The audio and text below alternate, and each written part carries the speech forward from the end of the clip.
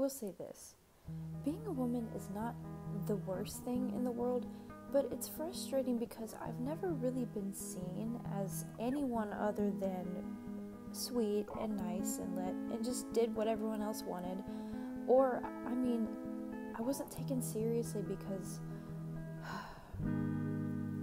the thing about womanhood is people expect you to be one person or another. You can't be an in-between. You're either nice and sweet or a temptation, a seductive thing that they can look at, but not really a human being.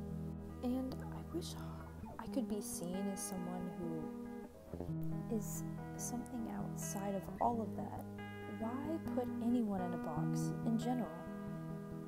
Why decide to portray someone in a way that they don't deserve to be portrayed in? It's harmful and it destroys identity.